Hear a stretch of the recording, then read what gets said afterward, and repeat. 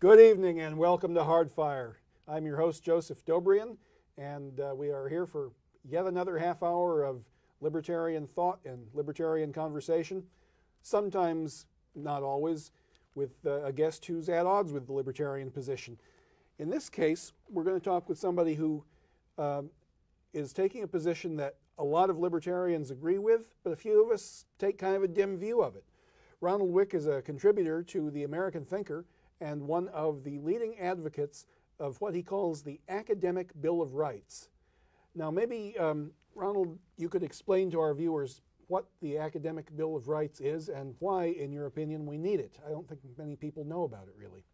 Well, first I'd like to thank Hardfire for inviting me here tonight. The Academic Bill of Rights has become necessary. It's promoted by David Horowitz, who's well known for his remarkable journey from the far left to traditional conservatism. He was one of the architects of the New Left. He wrote Marxist tracts like the Free World Colossus, and through personal experiences, including a murder of a close friend by the Black Panthers, with whom he worked closely, he experienced what he calls second thoughts. Yes. Well, we'll get to his credentials later, but right now I want to know what the Academic Bill of Rights is and why you think they're a good thing. The Academic Bill of Rights proposes to protect academic freedom for both teachers and students. The feeling is that academic freedom is under assault on our campuses. There is a stifling orthodoxy of leftist opinion that has been imposed by faculties dominated by leftist radicals. The trend began in the late 60s. It accelerated through the 70s and 80s. Now you find humanities departments where there isn't a single conservative or libertarian voice. Some top schools, you might find 70 professors across several disciplines: political science, economics, history. You won't find a single registered Republican. When you're talking about ratios of 40 to 1, 30 to 1, to speak of diversity is to just make a mockery. Now, would the Academic Bill of Rights ensure that a certain number of professors be Republican or communist, for that matter, or libertarian, or of a certain political stripe? No, it wouldn't. In fact, that's precisely what it does not purport to do. It's interesting that you raise the point, because leftist opponents of the Academic Bill of Rights will repeat this as a mantra. No matter how many times David Horowitz explains that hiring and tenure decisions will not be made on the basis of political affiliation or religious views, his opponents will continue to distort the issue and claim that what he's really looking for is some kind of conservative oversight of faculties. Okay, so is one of the items in the Academic Bill of Rights that tenure and promotion and hiring and so on will not be based on political or religious beliefs? Yes, that is specified. Okay, and what are some of the other items? Well, in discussing the protections afforded the student, academic freedom involves a learning environment that's conducive to the transmission of information. If a student is made to feel uncomfortable because he expresses a religious belief or a political belief that falls outside the politically correct consensus that's been established on the campuses, well, that student fears penalties. Okay, but now you use the term made to feel uncomfortable. To me, that is uncomfortably reminiscent of the politically correct liberal types who will say, oh, he created a hostile environment because he's a Republican or something like that. Aren't you saying much the same thing, that that liberal professors are creating a hostile environment or making people feel uncomfortable? Well, you actually raise a very good point here.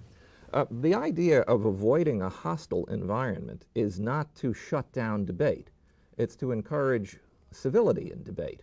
Now, if a professor expresses an opinion and a student wants to challenge that opinion, there's no reason why the debate can't be conducted with civility. Civility goes out the window when discussions are replaced by name-calling, by mockery, when a student who, for example, supports Bush is made to feel that he's stupid or evil.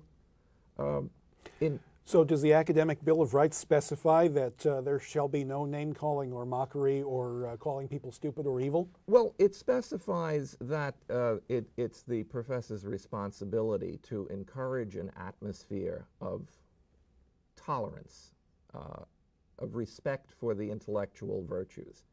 All of these things have been codified before. You see, the Academic Bill of Rights wasn't created ex nihilo.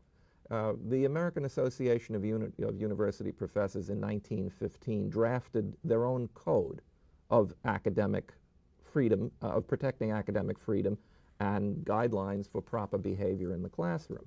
Now, we have no problems with those codes. In fact, they're in place in most colleges and universities around the country. Our problem is that these codes are openly flouted. They're not enforced. So to enforce these codes, would you have the Academic Bill of Rights be adopted as federal legislation?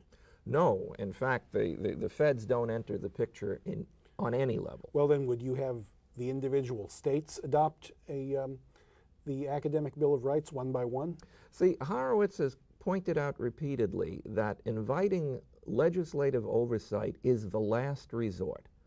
Wherever a college is willing to police itself, is willing to correct its own abuses, the Academic Bill of Rights requires no legislative oversight. See, now that's where I have suspicions about the Academic Bill of Rights. I've heard similar things from Senator John McCain with regard to professional sports, with the late Senator Paul Simon with regard to violence on TV and in the movies. They're all saying, as legislators, they're saying, either you regulate yourselves to our satisfaction or we'll do it for you. It sounds to me like you're, in effect, threatening various colleges and universities that there will be controlling legislation if they don't adopt the sort of code that you think they ought to adopt. I largely share your concerns. The problem here is that we have to look at the origin of the problem in the universities. It doesn't start on the right, it starts on the left. In other words, there is a blacklist in place now for over 2 decades. Qualified conservative libertarian professors can't get jobs. They can't get tenure. Libertarian economist, for example, simply won't get a job in the economics department of a top school. How do you know that this blacklist exists? It's several educators on the right have written essays and columns about it. Naturally, the left will say, oh, no, there's no blacklist. Our hiring and firing decisions are made on the basis of competence. Well, we have to look more closely and see the kind of people who are hired, and not just hired, who are repeatedly promoted. The poster boy, Ward Churchill. Now here's a fake Indian who shows up and announces that he is a Kitowa Cherokee. And the tribe disavows this. Yes, well... But he survives all the vetting procedures. You see, the point is, that is a remarkable story. He's not someone who slipped through the cracks. You go very, very wrong if you say this is an isolated incident and, oh, all right, he's a freak show, but he's not representative. That couldn't be more mistaken. Okay, well, I agree with you on that. I think you're probably 100% correct. I think there are probably at least a few dozen other Ward Churchills around there. But I'm saying, wait a minute, what if, I am the chairman of the board of trustees of a college, what if I want a nice, liberal, politically correct Marxist college that turns out nice little Marxists? That's what I want. Why shouldn't I have the right to hire loudmouth, politically correct Marxist Ward Churchill type professors? You should. I want to. If you're a private college and this is the kind of college you want to run, that has nothing to do with us. The Academic Bill of Rights doesn't apply to private colleges. What we would expect is some truth in advertising. If you're billing yourself as a liberal arts university and your goal is not to turn out scholars but rather to turn out Marxist revolutionaries, Well, let's know in advance. In other words, let's not have parents spending $30,000 a year thinking their kids are getting an education. These reputations are developed over time, and Yes. people find them out when they're exploring what college to send their children to. Sometimes they find out after they've been in the school for 6 months. For example, I don't think anybody is unaware that Bob Jones University is a conservative Christian school, or that Liberty University is a conservative Christian school. That's right.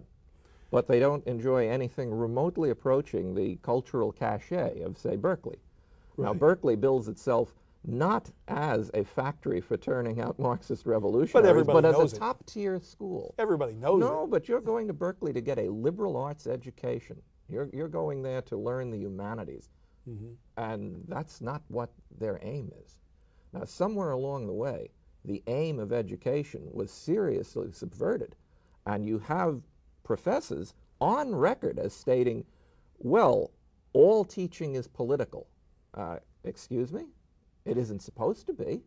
Well, you know, you're asserting this as a fact. In point of fact, you've made a very controversial statement. Well, now I would say that in mathematics that's probably totally bogus. I don't think there's a Democrat way and a Republican way of adding 2 plus 2. But there's a geology professor who spends 15 minutes of his class time every period denouncing George Bush's war in Iraq. Now, whether you are for or against George Bush's war in Iraq, you don't want to hear it in a geology class. Well, I know, I would agree with you, but have any steps been taken to discipline this fellow, or to ask him to stick to geology and talk about Bush outside the classroom? He might have been asked, but he certainly will do as he pleases, simply because there's nothing preventing him from doing it. Okay. No serious well, then oversight. let's talk about how your academic Bill of Rights would address that problem. In practice, what would it look like? Okay. Again, the faculty members are responsible for setting up committees that will enforce standards of academic freedom. Obviously, this involves goodwill on everyone's part. If you have a committee composed of leftist radicals whose goal is to produce revolutionaries, then they're simply going to wink at any professor, teaching assistant, or whatever, who's not doing his job. Now, as Horowitz says, we don't want legislatures coming in and making decisions. In fact, the legislation that's been proposed so far in Pennsylvania, for example, carries no statutory power.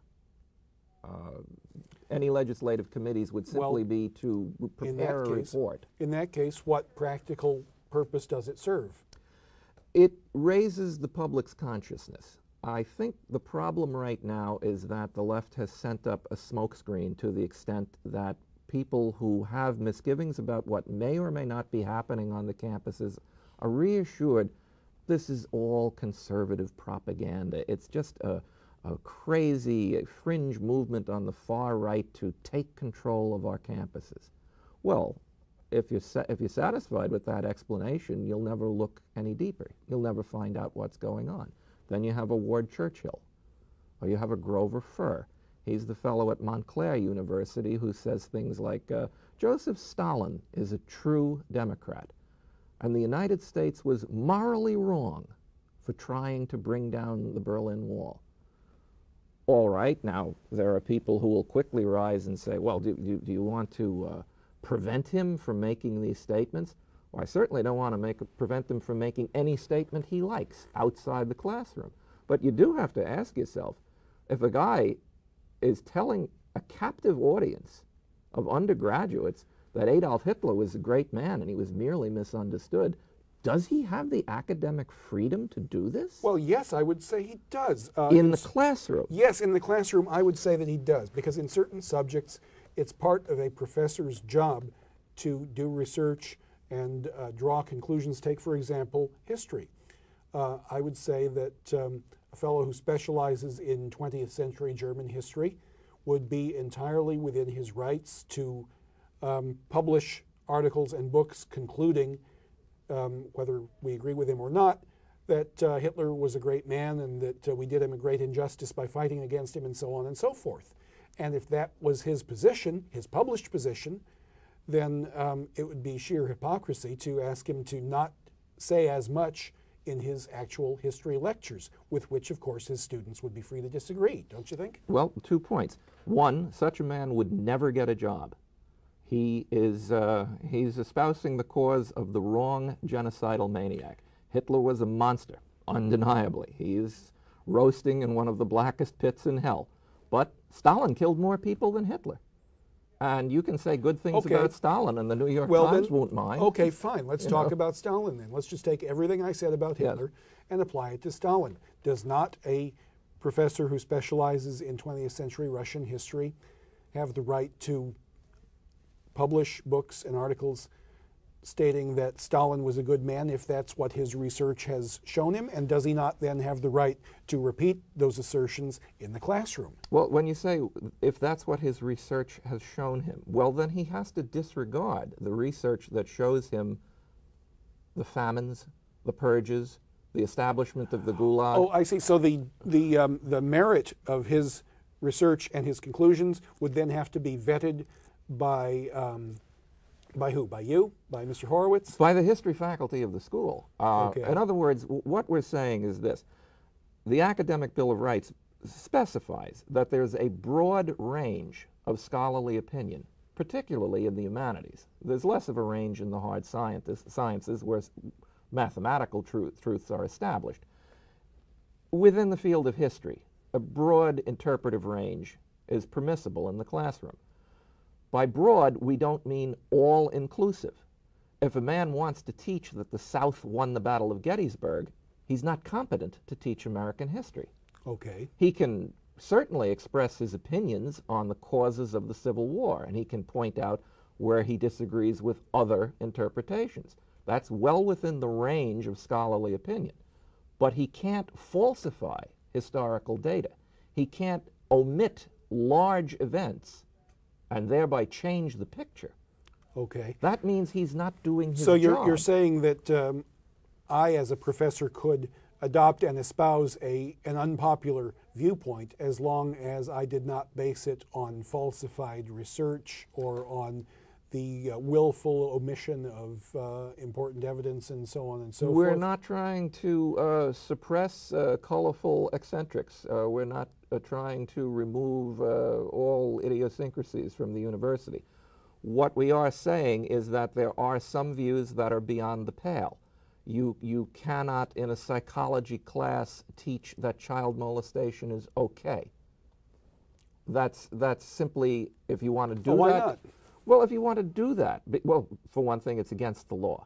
See, if you want to do this on your own. It's against the law to state an opinion? No, to molest a child. Yes, it's against the law to molest a child. Again, if you want to go outside, if you want to be an advocate for NAMBLA, that's your business. What you do out of the classroom is entirely your business. It's against the law to molest a child, to do murder, to do God knows what else. But should it be against the law to say, I think that this or that action ought to be legal, or I don't see anything wrong in this or that action?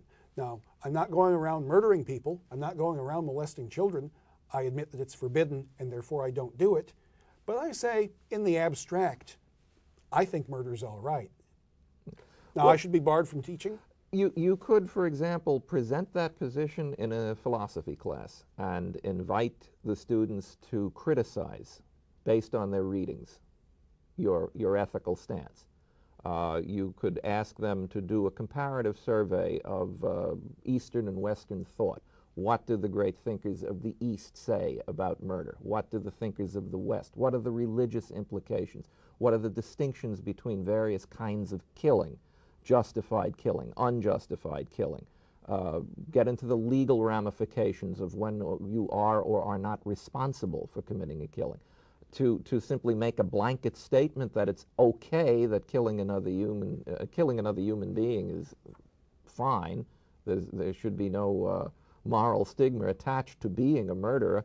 Well, once again, if you held those views, you probably wouldn't get a teaching job. No, neither at Berkeley nor at Bob Jones. Exactly. As I say, certain opinions simply are beyond the pale. And for that, we don't really need an academic Bill of Rights to keep those people out. Well, see, here's the problem.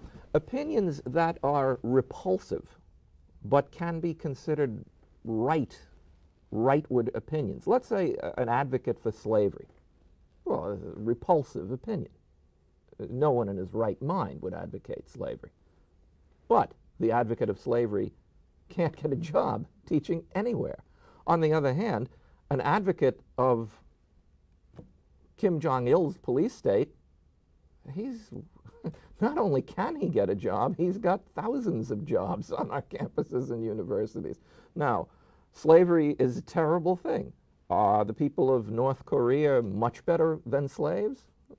We can draw some fine distinctions, but certainly the person who advocates a totalitarian communist state is not morally much better than someone who's advocating slavery. I mean, now wait a minute. They're both calling for the death of freedom. Here I am, say I'm a professor of history, and I will point out to you that in some circumstances, back in medieval times, there was voluntary slavery, and it was considered a perfectly okay thing. Sure. If you were down on your luck and could not support yourself, then you would present yourself to the local nobleman and say, I'll be your slave if you'll support me. And the nobleman would. And that was a voluntary arrangement, but it was slavery. Now, I say that's not a terrible thing. Well, there are gradations. I mean, being an indentured servant, very much like being a slave, except that you have a contract. Right. That there's light at the end of the tunnel. You know, the essence of slavery is that you've been stripped of your humanity. You have no rights that anyone need recognize. Now, I think everyone listening to us right now shares my view, your view, that this is an evil. There's really nothing good to be said for slavery. And it is the accomplishment of the Western world, the liberal democracy of the West, to overthrow the institution of slavery. Aren't we kind of quibbling about a philosophical point here? Sure. Sure we are. I'm more interested in finding out what the Academic Bill of Rights will, what effect it will have if adopted in practice.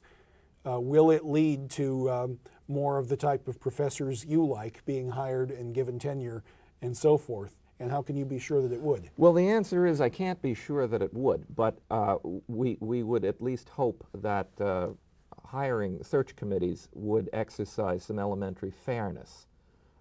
If you assemble a list of 100 applicants and you immediately weed out everyone who is even remotely conservative, and that might include a centrist liberal Democrat. Okay, but look, I'm the chairman of the economics department, and I'm a good left-winger, and I think that anybody who preaches laissez-faire capitalism is not only stupid but evil. But in any case, he is certainly wrong, and if I think that he is wrong, why would I want him on my faculty? Maybe give him tenure so that he'd be poisoning the minds of children for the next 40 years. That's exactly what has happened over the last 30 years. It starts out with student radicals becoming teaching assistants, becoming associate professors, getting tenure, becoming full professors. Now the radicals are in control. There's a principle of group dynamics that when you get a room full of people and most of them are sort of in the center, the whole group tends to move in the direction of the extreme. Okay, but look, I've been in an academic setting for many, many years. I went to college in the 1970s, and since my father is a university professor, I was living in a campus setting from infancy onwards. So I know a lot about it. And I seem to recall that it's always been like this. We've always had a bunch of screaming lefties on the faculty because they're mostly just screaming lefty students who got a little older. And well, you're right, of course. And you know, the old saying, anybody who's not a socialist at 20 has no heart. Anyone who's still a socialist at 30 has no brain. Well, okay, 'twas ever thus. We've always had noisy liberal professors who turn out noisy liberal students, and only a small percentage of them remain noisy liberals. Not exactly, though. David Horowitz points out, he's made this point several times. He said, I was in school as a full-time student from 1944 to 1962. Now, his parents were communists. He said they must have had an awful lot of money for communists if he was a student for that long. His views were obviously unpopular. He said at no time in his college education, during his college education at Columbia, was he made to feel uncomfortable. He was allowed to express his views if he could formulate cogent arguments, if he could... Well, but my God, at that time and place, there were tons of communists at Columbia. True, but I can say from my own experience that I started out, I never went through a liberal phase. I started out as a conservative. The finest teacher I ever had in my life was a European history AP teacher I had in my senior year of high school. He was a socialist. I loved the man, though, because he just embodied, he embodied learning to me. I mean, any time I raised an argument, he'd give me 3 books to read and say, Okay. here's the people you have to be familiar with. Okay, so aren't you a little bit afraid that a guy like him might be persecuted by your academic Bill of Rights? You can't persecute an honest scholar. There's nothing to persecute him for.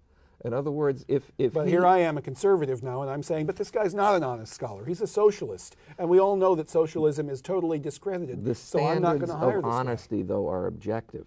It's not subjective. In other words, if you present a reading list for the course, and your reading list is balanced, and you're not slighting Marxists, you're not slighting the original laissez-faire capitalists, Smith and Ricardo, if you're teaching the monetarists, if you're teaching the Chicago school, if you're teaching the Austrians, you're presenting a balanced overview of economics. Now, I don't expect prejudices to be erased overnight. We're not human unless we have some prejudices. What we can do, though, we can own up to our prejudices, and we can state as a principle that we will try to keep them out of our presentation. That's an excellent concluding note, and since we only have a few seconds, how should the man in the street react to the Academic Bill of Rights, and how would he contact whom should he contact if he wants to have it adopted by his favorite college? First of all, he should go to frontpagemag.com. That's David Horowitz's site. There are many links to Students for Academic Freedom. There are archives where you can read the various debates that Horowitz... That's frontpagemag.com, That's folks. correct. That's a great idea. I'm going to go there myself and find out more about the Academic Bill of Rights. And thank you very much, Ronald Wieck. And I'm Joseph Dobrian for Hardfire. Take it easy. We'll see you again soon.